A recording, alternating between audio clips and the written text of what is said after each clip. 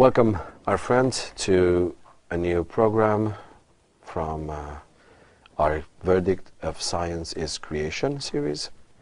Mr. John Mackay, geologist, International Director for Creation Research. Welcome back. Welcome home. Good day, mate. G'day, Romulus. How are you? Doing great, reading my Bible, doing much better things that some people are doing on their half of the table. I got a few dead things and living I'll things stay here with today. it. Yeah, well, I guess you've got some living ones I've too. got but some thank you food so, as well, yes. I'll stay with the spiritual. I'm so glad to see you. Good. Honestly, Good. Always. I hope you too. Reading my Bible, I just remembered the chosen people entering the promised land. Joshua sends them to have a sneak around, and they're bringing back reports. Okay, some of them a good report, some of them a bad report.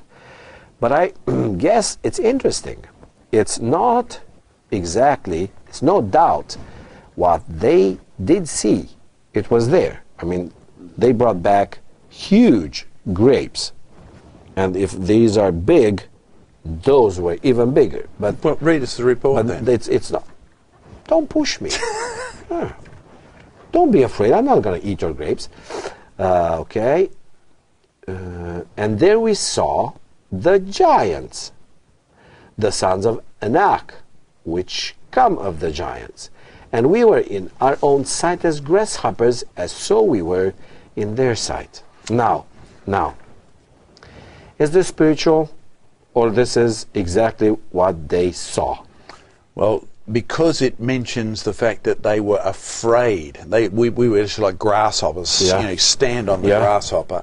You're talking about real reaction to a real problem that's giving them real fear, which produces a real physical result. So this is not just spiritual.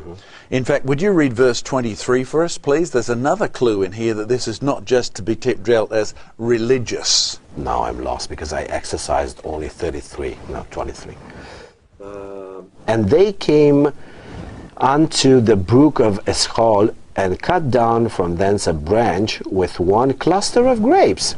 And they were they buried between two upon a staff, and they brought of the pomegranates and of the figs. Okay, so it says there, it took two of them to carry one bunch of grapes. Yep. Okay, now either they were pygmies or the grapes were big. Now, we can rule out the pygmy bit because, you see, they'd been captives in Egypt, slaves in Egypt for centuries. And the one thing the Egyptians did was kept records. Right, and you can see Semitic people painted on their temples and their pyramids, on their coffins, etc., and they were no bigger and no smaller than anybody else. And Egyptians were smart enough not to work to death pygmies, who are just, very smart people, do small things. That's right. So therefore we know they weren't talking about grapes like this. Like we picked this up at the green market this morning, right, at the vegetable market, and that's a reasonable sized bunch of grapes. Most farmers today... Was before you started to eat them. Well, that's true too. They'd be fairly happy to get constant bunches like that. But we don't live in a world where it takes two people to carry one bunch of grapes. So again, the point we've been making is the world has been madly celebrating Darwin over the past 18 months or so, that the world has changed. So Darwin had half a truth, and then he turns it into a whole lie, because he said grapes used to be seaweed. And the Bible said, no, grapes used to be huge. When the world was a better place, when the world was closer to the beginning, the grapes were big. And then it adds the interesting comment, they not only took back big grapes, they saw big people. Grapes, I haven't come across anybody who says, oh, the grapes are spiritual. No, grapes are delicious because they're physical, right? Yeah. And so if verse 23, which is talking about a physical place, the brook, the stream, a physical valley, the valley of Eshcol, right, where they physically cut down, right, and physically carried, then you're not talking about spiritual stuff. There were big people and there were big grapes. Now, remember we've been dealing with Darwin in this series, and particularly his book Origin of Species. Darwin was independently wealthy, not like you, right? He didn't care what people thought about what he said because he didn't need your money. So when his father sent him away, you know, sailing around the planet on the good ship Beagle, he went to South America. Okay. And there he found some big things, and they impressed him. Now, do you know what I mean by the word sloth, the animal that's a sloth? I'm not describing your attitude. I'm describing an animal. I just wanted to have that cut out of this. Where does a sloth live? Not on the ground. No, it lives hanging upside down in the trees, and it's famous for putting one leg after the other, but it takes 2 months to do it, right? So passing into the English language is the word slothful, right? Yep. It's a very slow-moving animal. In fact, it goes so slowly, the algae grows on its fur. Yeah, I've seen that. I just can't. It's unbelievable that you can grow so slowly a plant takes root. But anyway, the sloth in South America today is not all that big, maybe this big, right? But when Darwin went down to Chile in South America, he found fossil sloths. But here's what was interesting. They were huge. All right, compared to the modern one, they were 3 and 4 times the size. And if you read his book, Origin of Species, Charles Darwin argues this way. Sloths used to be monsters, now they're midgets. That's change, and if change is true, it's proof of evolution. And then he goes on further and basically is implying in his book, and basically his attitude in life, is if change is true, the Bible is false. Now, you just read about the size of grapes. How big were they? Those ones? No, the ones in the Bible. Well, but they should be about 2/3, 3/4 of the size of a human being. Yes, they were huge, right? Yeah. So therefore the Bible is saying change is true. Okay, Goliath, who's one of the giants they finally meet. How big was he? Well, he was much bigger than anyone else. So he wasn't as good looking as you and I, but he was bigger, right? Exactly. In fact, you know, probably somewhere nearly 2.5 to 3 meters, Yeah, sort of that, right? sort of. Big and impressive. And now people don't usually reach that height at all, and those who do die young. Goliath had brothers and sisters, so even the giant people in those days did better than any giant people do today. Now, I brought along, well, a real deadhead. I know it's one of your favourites because we talked about it before the program, so hold it up for the cameras. Will do. Give them a little look at this skull. And you mentioned that this guy was one of your favourites. Can you explain that? Because I live where this guy comes from in Australia, and he's not all that popular out there at all. Well, actually, this is the skull of a Tasmanian devil. It's not the devil part that I like. But when they're when they're young, they are really so cute until they start to do those funny noises and get to each other and rip their faces off. Look, open the mouth so they can see the teeth. They're just huge. Huge teeth and unbelievably big muscle scars on the bones. You can see over here, there's holes. That's the big. muscles fit in there. Right? And so they have unbelievably powerful jaws. But of course we call it a devil because devil is not very good. Now, on our programs, we've repeatedly stressed Genesis 1:31, where it says God made everything very good, and whatever the devil was like in the beginning, he wouldn't have gone around and going and ripping into other devils. Now, even over here in Europe, you've heard what's happening to our Tasmanian devils. Yeah, unfortunately, yes. What is happening to them? Well, they seem to be getting some strange mouth disease like cancers and tumors, and they just look awful. And what's happening to them as a result? But they're slowly dying out. They're slowly dying out, and they're called Tasmanian devils because they're only found on the island of Tasmania. But we've just released a brand new documentary, and if folks go to our website, creationresearch.net, they can get a free preview which features the Tasmanian devil. And really what's happening is the opposite of what Charles Darwin said. Now, just so we don't get this out of context, we started in the Bible, giant people, giant grapes. We then talked about Darwin, giant fossil sloths, small living sloths. you've got a dead skull of a living Tasmanian devil, and it's not all that big, even though the teeth are huge by comparison. Yeah. But in our documentary, we remind people that they used to be that big. Now, you put your skull alongside of my jaw here. Is that the same the animal? jawbone. That's the jawbone of the same animal, and you'll see they used to be unbelievably huge by comparison. Now, what's interesting, you can have your little Tassie devil back, is the whole picture your Bible gives to us is that when God made the world, it was very good. Sin came in. Sin has produced suffering and struggle and death, and change is true. But it's not evolution. Now, would you like to guess where this was found? Apart from in my pocket? Well, yeah, but I have no idea. Okay, Australia is a good place to start. Okay. But we call him the Tasmanian devil because he's only found on the island of Tasmania. Tasmania. Oh, that was found in Australia. This is found on the mainland of Australia. You see, Tasmania is a little island to about 400 kilometres to the south, and that's the only place where he lives. But there's abundant evidence from the bones that he used to live on the mainland of Australia, seems to have died out maybe 700 or 800 years ago, and he used to be huge. So like the grapes, they used to be huge, now they're pygmies by comparison. Yeah. The Tasmanian devil used to be huge, used to live on the mainland, seems to have died out on the mainland for reasons unknown. Now he's only on Tasmania and he's dying out for sure. He's gotten tiny. So change is true. Would you like to guess how they're getting that facial cancer? Well, I know for one thing, as I said, if you watch them without them doing anything, just staring at you, they're really so cute. They look like little, funny, something in between a piglet and a cute dog.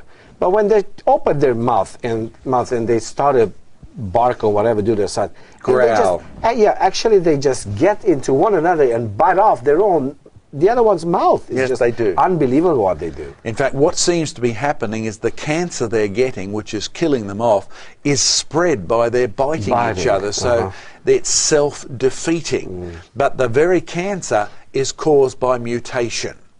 Now the mutation is affecting their normal cells, and somehow or other when it gets on their teeth, they can pass it on. But did you catch the word I used, mutation? Yes. It's a genetic change. Yes. But in the present world, despite the popularity of Darwin's theory of evolution, natural selection plus mutation plus time produces advancement, in the real world we observe natural selection plus change, like mutation, over time is killing that creature off. Now there's another factor, let's see if you can guess it. They live only on the island of Tasmania.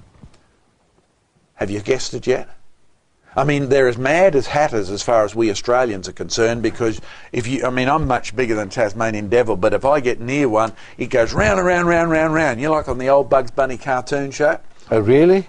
They really do that, and they go snarl, spit, spit, spit, right? And you think, what's gone wrong with this animal, right? And I suspect it thinks that we'll watch it going round and round and we'll get dizzy and fall over and it'll leap on us and attack us. But they don't normally attack people. They're only tiny by comparison. But if they only live on an island, then what do you know about each Tasmanian devil must be related to who?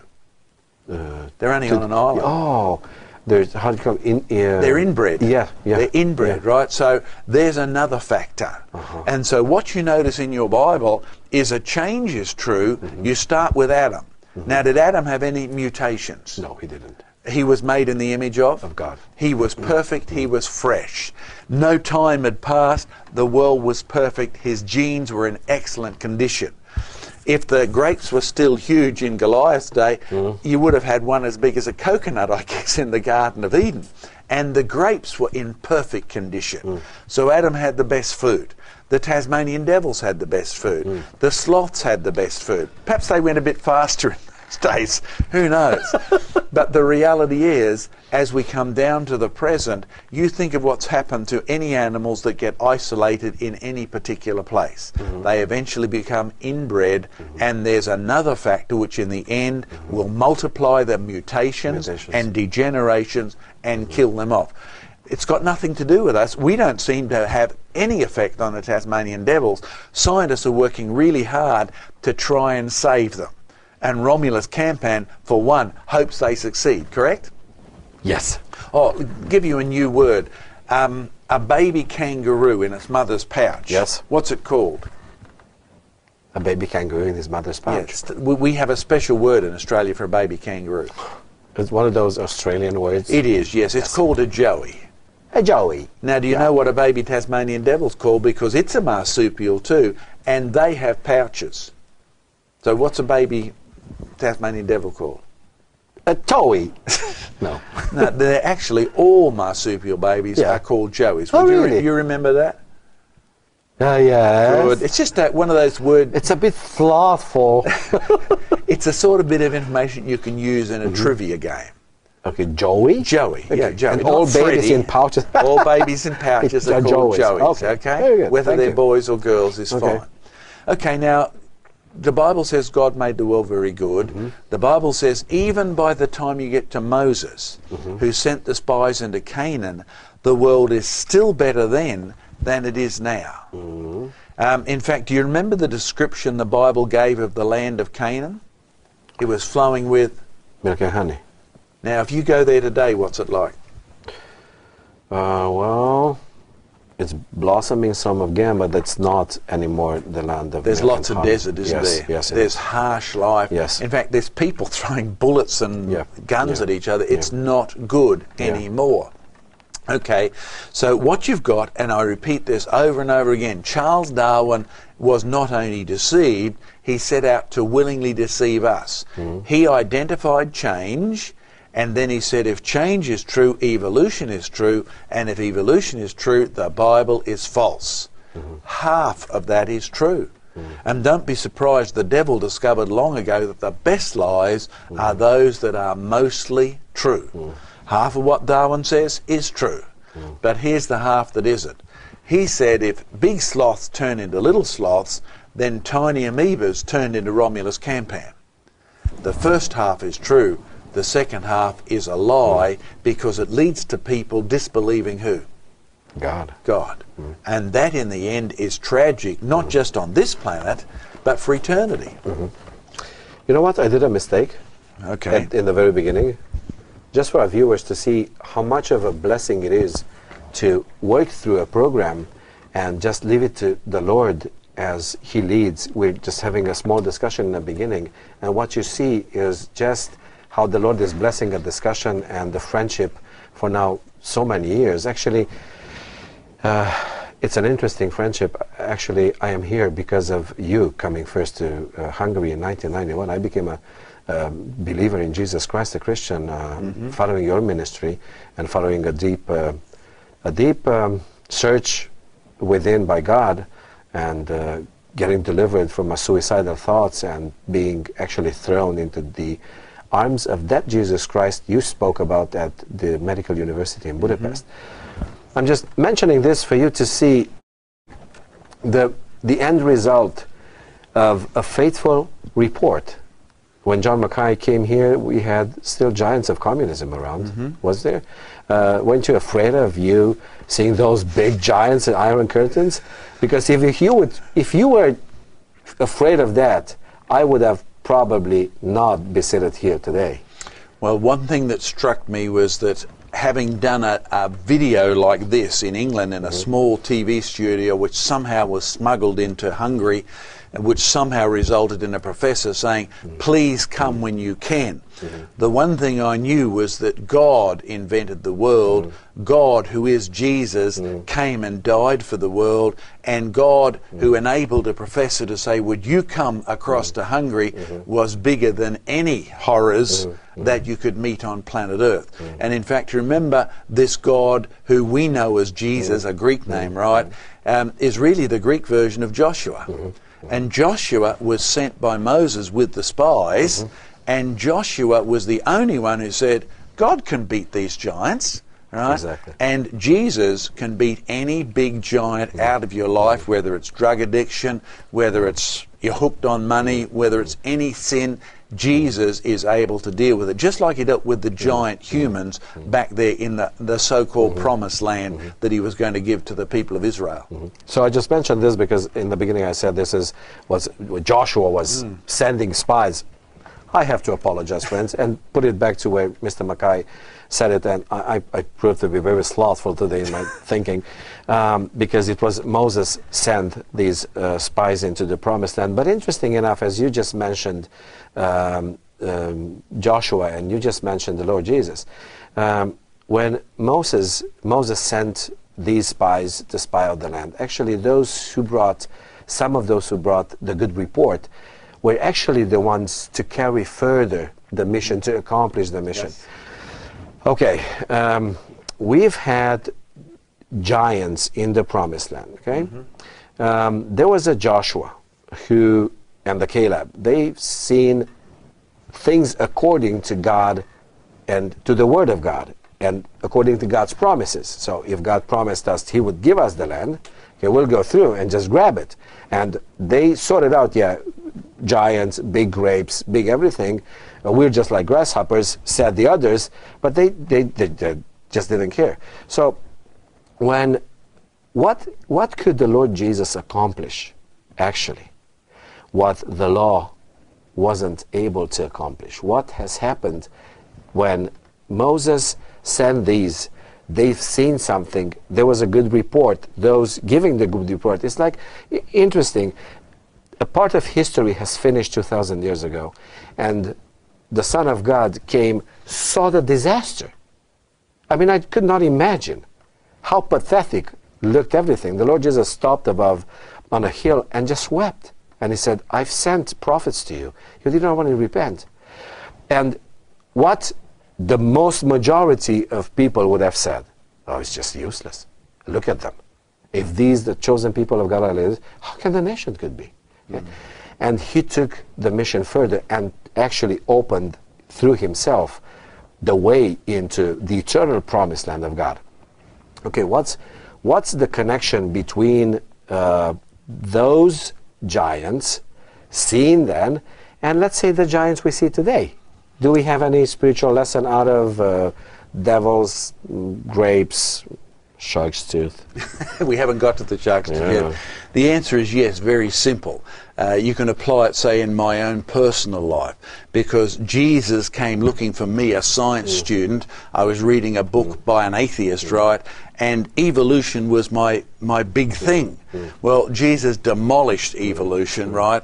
And saved me, and then you have to stand up against the professors, you have to stand up against the world. Now, the world's bigger than you and the world's bigger than me, right? Definitely. But in reality, if he can take Joshua and Caleb and beat the giants, then he can take any of us, right, and make us anew and put his person in us to do that, because it's not us, right? It's the same as he promised Abraham, I will make of you a blessing to many nations. And he can do that with Romulus Campani, he can do it with John Mackay, because he's done it over and over again through the whole history of the planet. And it doesn't matter what size the opposition is, our God is able, because really this Jesus is not just the man you saw at Galilee.